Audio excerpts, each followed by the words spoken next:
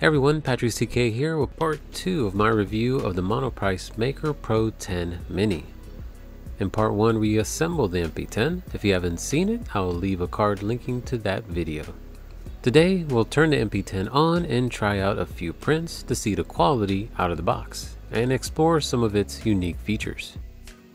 We'll be comparing the results to the V2 to see just how much better the MP10 is or not. Let's jump right into it by installing the included microSD card. Popping in the SD card is straightforward. It's spring-loaded here, which is different from the simpler slided in of the V2. But like the V2, you insert SD card with the connectors facing up. Not sure why this orientation feels so weird because it's pretty common with other devices. Just pop it in and it's secure. I prefer this setup over the V2. Next up, let's load the filament. I was going to use the provided filament, but it was too tangled and I didn't feel like messing with it, so I threw on a fresh 1 kilo spool. Loading the filament into the MP10 is significantly different from the V2. After mounting the roll, you feed the filament through this block, which houses the filament sensor, more on that later. From there, slide it into the feed motor, which unlike the V2 is located on the vertical frame instead of on top of the printhead. Partially compress the release lever as you feed through the filament. Don't try to completely squeeze the lever because it'll push the tip of the filament away from the next opening. Now comes the interesting part. You have to feed the filament through the tube that leads down to the nozzle. You just have to feel your way as you feed the filament until it hits the end. I've noticed a small bump at the end that tells you you're at the nozzle. That and you won't be able to push any more filament through. I'm not sure how I feel about this setup. I do like that the feed motor is directly aligned with the filament spool, and the tube makes sure the filament doesn't scrub against other components. But swapping out the filaments will be more tricky than V2 since you can't see how much filament is in the tube. I'll have to investigate the best ways to get that done. Subscribe to make sure you don't miss out on that video. Before we turn this thing on, let's remove the warning label from the bed. It should peel off nice and smooth. Let's fire this thing up. On the right side of the PSU is a large red power switch. You may have to slide the bed out of the way to reach it. The position of the switch is a little cumbersome to get to, but I guess there's not too many other places on the PSU that's any easier other than possibly on the back. Just be careful if the bed is hot. With the printer on, we get to check out the completely different UI from the V2. It's much simpler and of course touchscreen.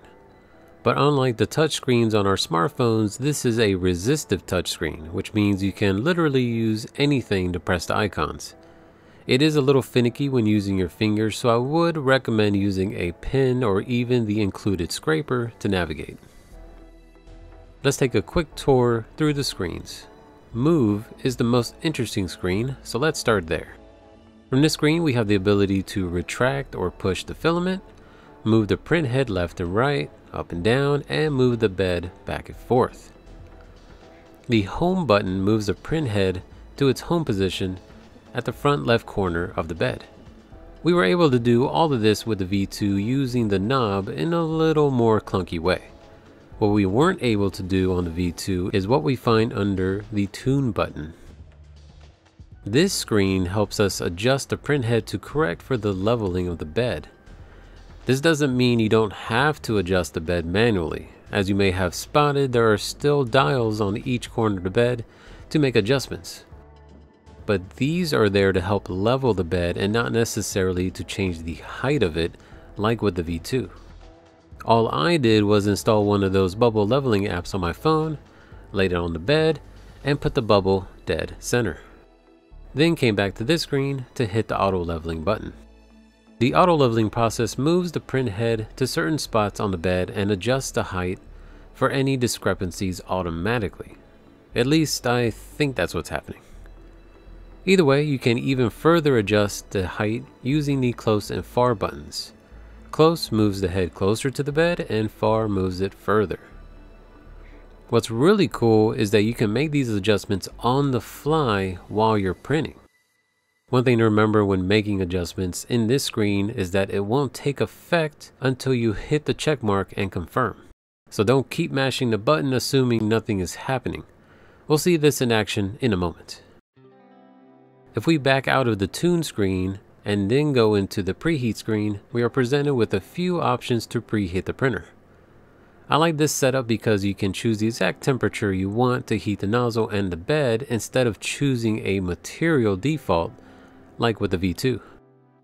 Although the model data dictates the temperatures anyway. Lastly, if we go back to the home screen and go into the print screen, we see the list of files on the SD card. I've already added a bunch of new models. Originally only cat.g code was installed. Just select a file and it'll automatically get going.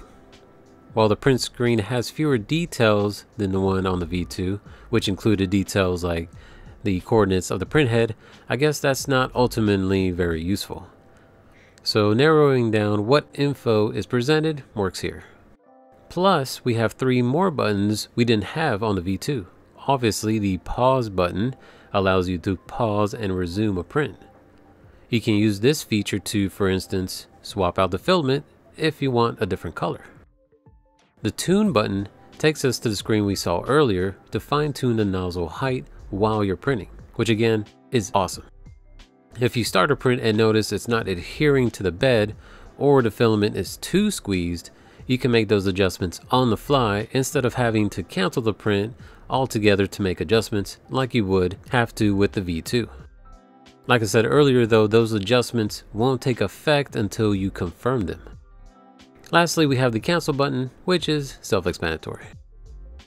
One thing that threw me off at first was the lack of a print percentage reading that I was used to seeing with the V2 until I realized there's a progress bar above the buttons that tells you how far along the print is. And at the end, it tells you how long the print actually took. Neat. So now the reason why you probably clicked on this video. How do the prints from the MP10 compare to the V2? I used 2 models to make the comparison. The good old benchy tugboat and a model I made for a future project. These are both G-code files sliced up in Cura 4.6 with draft quality. First up, the benchy, and the comparison is striking to say the least. Many aspects of the benchy have improved with the MP10. The hull is definitely smoother, not perfect, but a lot better than the V2. Then there's the improved definition of different parts like the holes for the anchor, the frames around the windows and doors. The cabin in general is better defined and smoother than the V2. Also, there's almost no stringing across the gaps compared to what we find on the V2.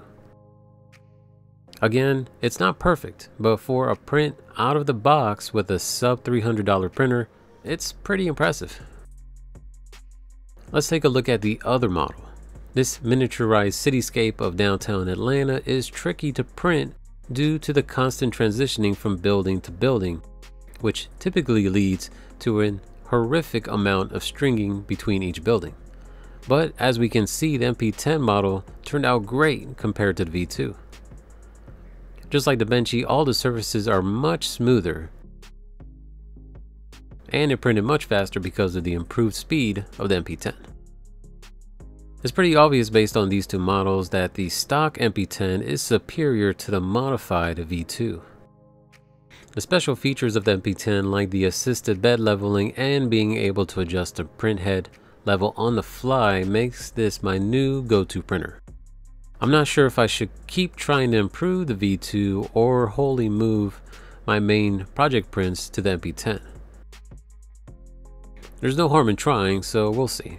At the same time, modding the MP10 will only improve it further. More on that in the future.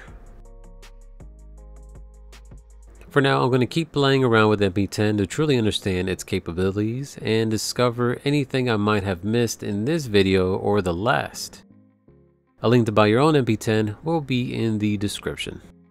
That's it for this video. If you enjoyed, please leave a like and share so others can find this content in the future. Until next time, this has been Patrick CK. Goodbye.